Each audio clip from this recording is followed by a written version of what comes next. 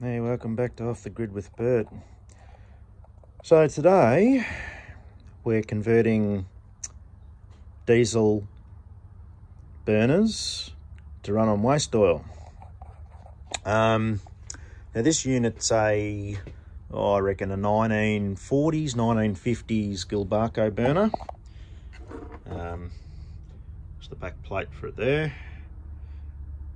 Alright. Made in Canada. Nice quality little unit.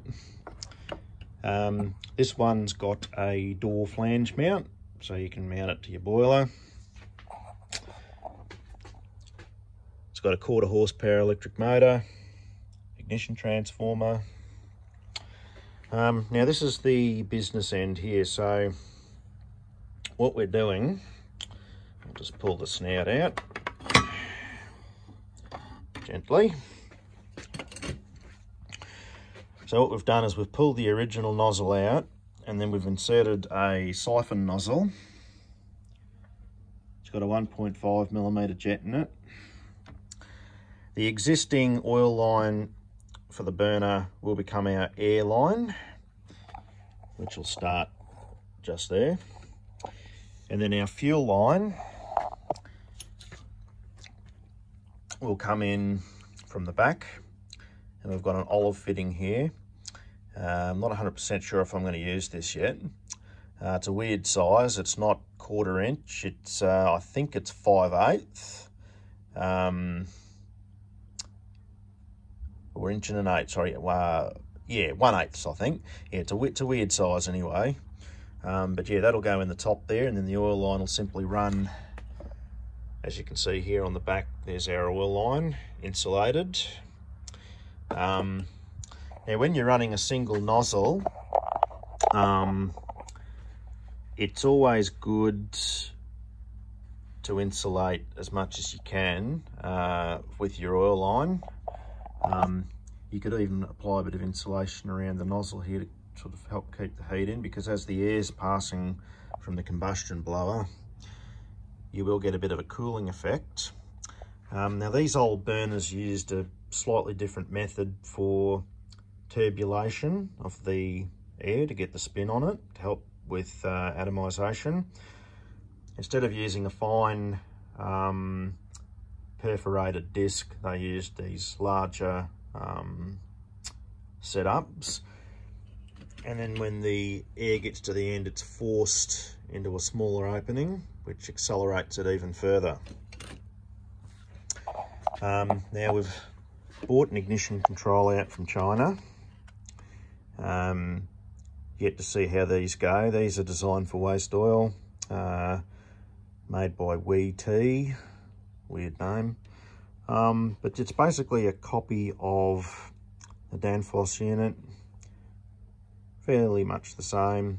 It's actually closer in design to a Siemens controller. So there's a Siemens controller there on another waste oil conversion Gilbarco. That's even older, that one.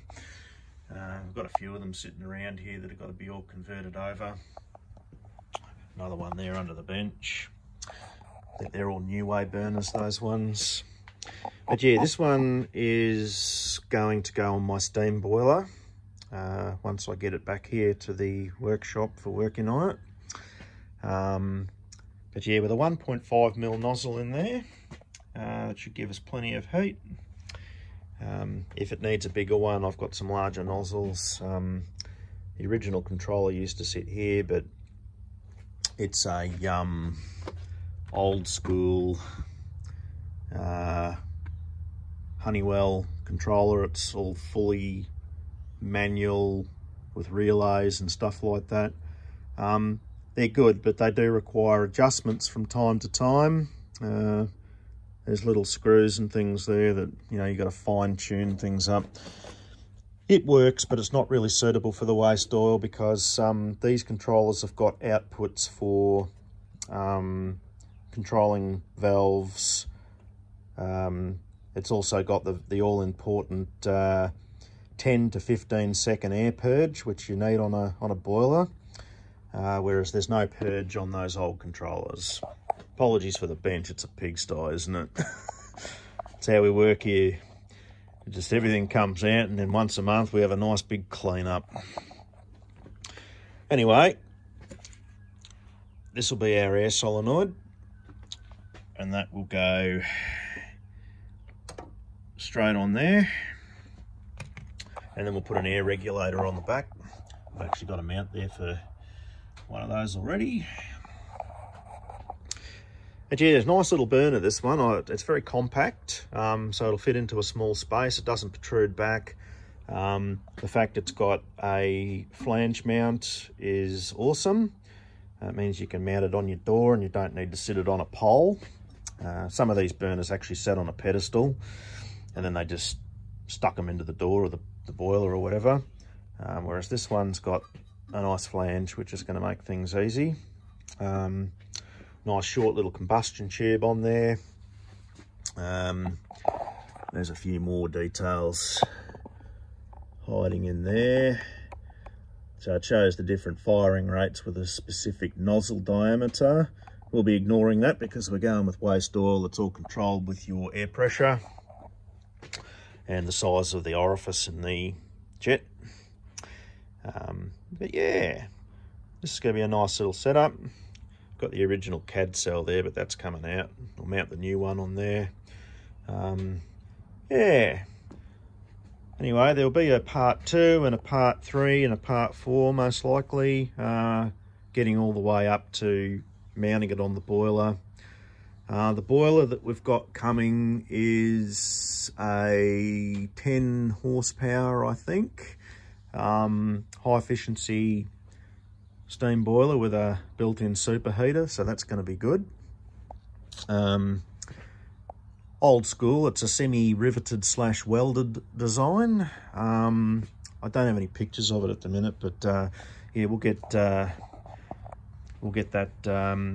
all on video once we get it to where we're going to work on it. It's either going to be here or it'll be down at the Melbourne Steam Traction Engine Club, one of the two. Probably down the Traction Engine Club because there's a wealth of knowledge in that place when it comes to steam, and it's going to be great for sort of getting pointers on, you know, safety, putting sight glasses and stuff like that on the boiler. And the other 2 items that we've got coming with the boiler are 2 steam engines. We've got a Soho, and that's a horizontal steam engine, mounts on a pedestal or whatever, or top of a bench, whatever you want to put it on. And then we've also got a Tangy vertical steam engine, 6 horsepower, coming as well. One of the guys at the clubs sold those to me and done me probably the sweetest deal of the century. Not going to go into details about what we paid for them, but yeah, it's the bargain of the century, and yeah, I'm very appreciative of him giving me such an awesome price on these items, because you know, if you were to buy those normally, you'd be up for probably 30 or 40 grand or something like that. As you know, all steam equipment is becoming coveted now, especially in Australia. So yeah, anything steam, you're paying top dollar for it. So if you see a steam item cheap, grab it, because it's always going to appreciate in value. All right, that's it for this video. If you've got any questions, chuck them down in the comments. Yeah, once we go through a few more details of how we're going to get this oil and air set up here, it's pretty straightforward with these burners, converting them over. Yeah, so if you've got like an old diesel burner on a heater or something, and you want to save some serious money on your heating bills, if you can get that burner, pull it out, and then modify it like what we're doing here with a Siphon nozzle. All you need is a small air compressor. You've got to preheat the oil before it goes into the nozzle. So you need a small tank, which is open to atmosphere with an element in it, and then you control the element with a temperature control. You can get those off of old ovens and stuff like that. We find the ideal temperature to run waste oil is about 120 degrees Celsius. Seems to be good for a good range of oils. Anything really, really thick, you might need to go a bit higher on the temperature, but yeah, we'll show you as this one progresses. We'll catch you in the next video. Don't forget to like and subscribe. See you next time.